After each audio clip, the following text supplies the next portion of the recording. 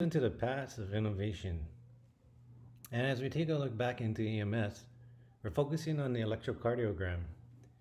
At one time, it was a small box that could only take a few pictures or tracings of the electrical activity of the heart. And over time, innovative strategies and disciplines and techniques allowed this to further develop.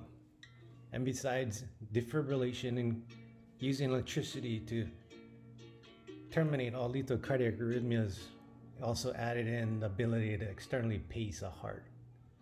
But it went further because now we saw more than just the 3 limb leads. We could see 12 leads, 15 leads, and like. It also allows us to non-invasive blood pressure monitoring, end-tidal CO2 capnometry and capnography, pulse oximetry, temperature. All of this can be transmitted by a modem to the emergency department for surgeons and cardiologists to see prior to the patient's arrival.